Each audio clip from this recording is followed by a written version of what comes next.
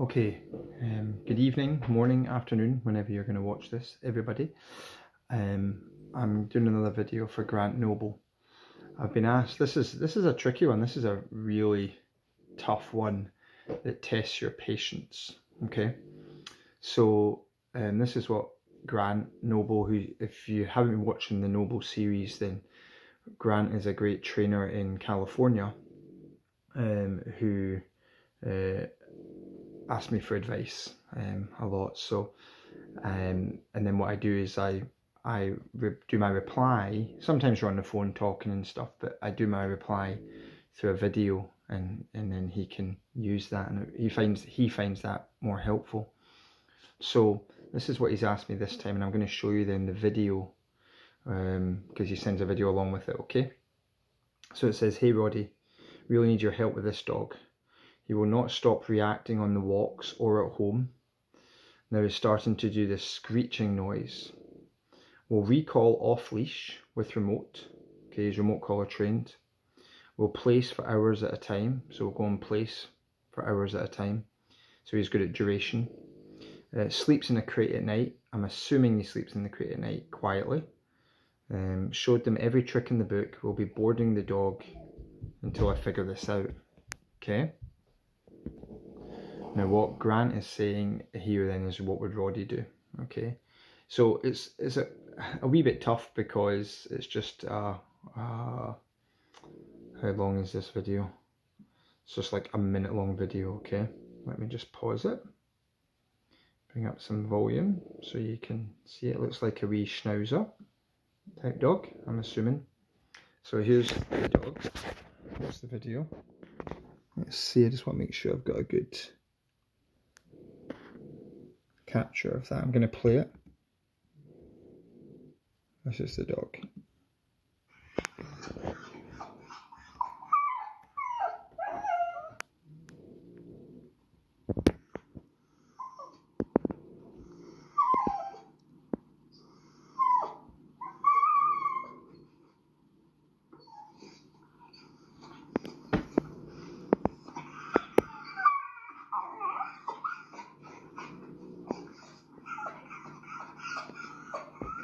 Meow.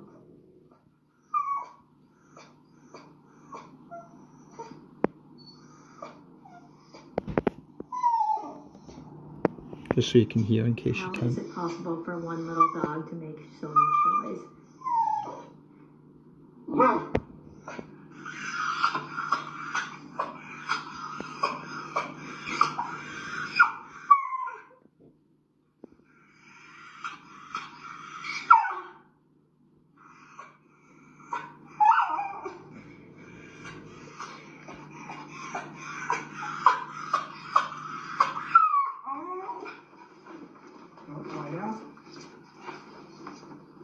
So that reaction there tells me a lot of things. That dog jumping up there, that's the key. It tells me a lot of things there.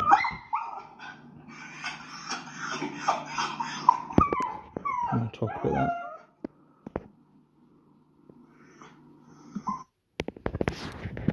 Okay, so first thing I think of when I look at that lot of videos, I'm like, oh, what a great wee guy or girl. What he says, I'm sure the dog doesn't care if I'm calling it a guy or a girl right now. Let me just check. So I get it right going forward. It doesn't say boy or girl, so them, the dog. What I first of all think, okay, so I paused there. You maybe didn't notice actually in the camera. Pause. Blooming child coming in the room. Life, eh?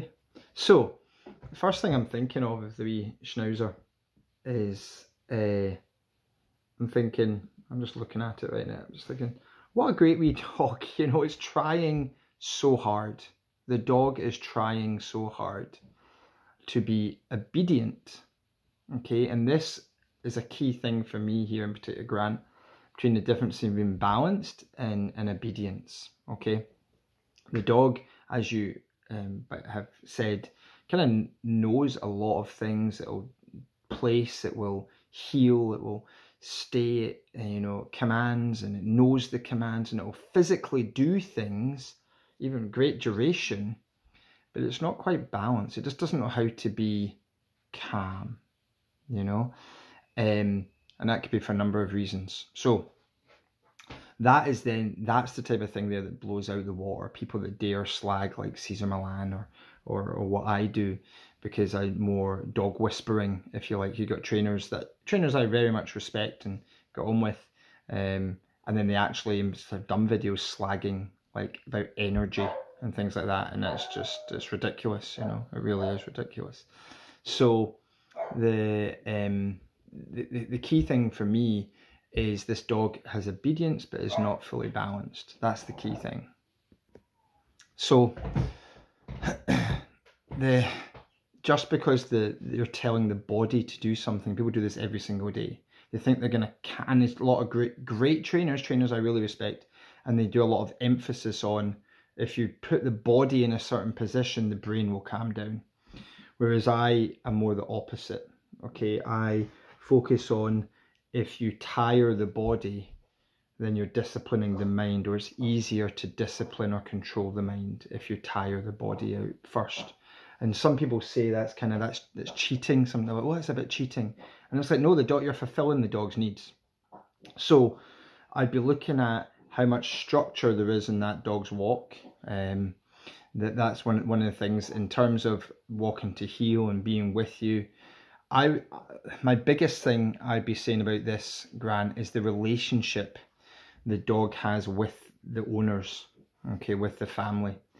Just the reaction of when the owner bent down and the dog jumped up on them, and, you know, this kind of angsty, panicky jump up, that tells me that they're nurturing a lot of unstable behavior.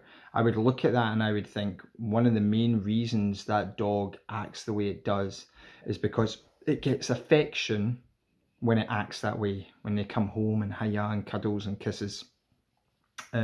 So that dog has been given, is given affection too excitedly, and then it looks like they're given affection too quickly as well.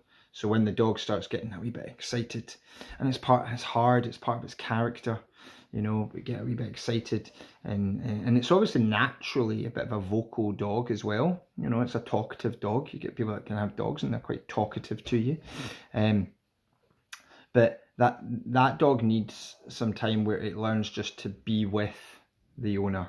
The owners really should be making the dog work more for their affection, and then their affection should really just be success markers. Just good, yeah, there you go. Simplifying the affection. I'd be doing a lot more negative punishment with that dog, you know, a lot more. Like, that dog's trying so hard not to, you know, to please and to get the next, you know, next phase, right? What do you want me to do now? I'm lying here. What do you want me to do? You know, but I can't help it. I'm like a coiled spring. So that means that the people have given the dog affection when it's acted like that before.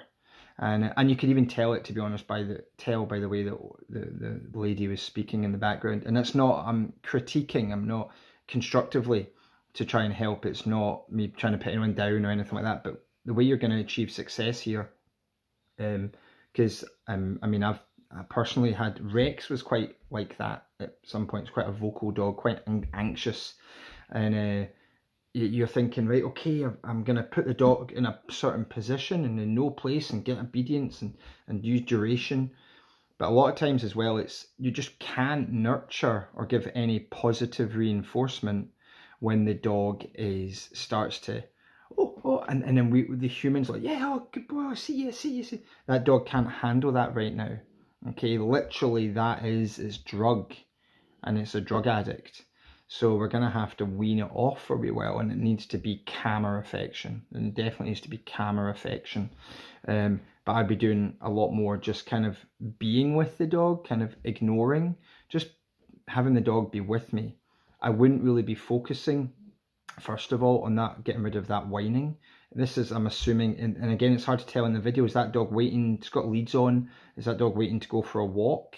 Because, you know, that's slightly different than just being around the house. If that's waiting on a walk, going on a walk, you know, the dog's working really hard there to try and get rid of energy, but it just can't help it. It needs to just whine. So has that dog previous to that been like, when they got the lead out, it got all excited and jumped and blah, blah, blah. And then now you're not getting that. It's staying there, but it's maybe whining. You know, I would actually be doing that in stages to where I'm like, cool, I'll take that right now. That's much better than before. Let's move on. But to go from that stage there, let's say that dog's waiting to go for a walk. I'm assuming if that dog's waiting to go for a walk there, then that's a real challenging situation. There needs to be more repetitions of bringing the lead out, counter conditioning there, desensitizing the lead, bring it out, put it on, dog's whining, blah, blah, blah, just ignore, back off.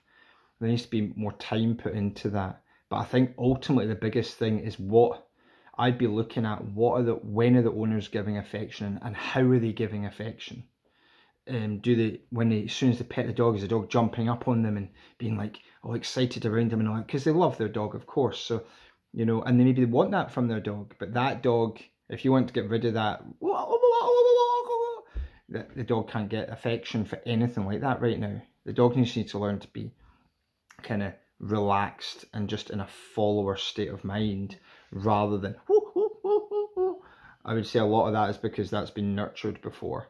All right, we're probably going to definitely be doing I'm sure we're going to be doing another video to follow up this, and you can answer some of these questions. But yeah, that dog needs to just be in the house, and just, even if the dog can be, I'm not even saying the dog has to be on place. So the dog's pretty well behaved in the house.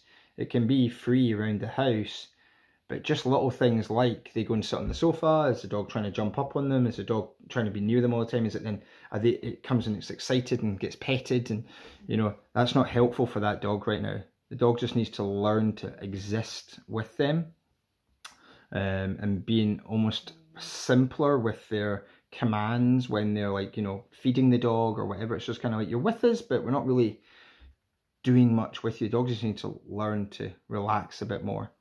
Now, what you've also said in there is, so the main thing is the relationship between the owner and the dog. I would say what they're nurturing, all right? Now, the dog will not stop reacting on the walks or at home. So in what scenarios, I'm assuming you mean it reacts to other dogs or people that it sees. So then we have to look at, well, how is the timing, you know, of being able to cut it at the fuse before the explosion. I would need to kind of see a video of that. For out on walks to see how it's reacting. Are you putting it in, are the owners, is this with you or is this with the owners? And are the owners maybe just pushing it too quick into distraction where they're not really ready for that yet?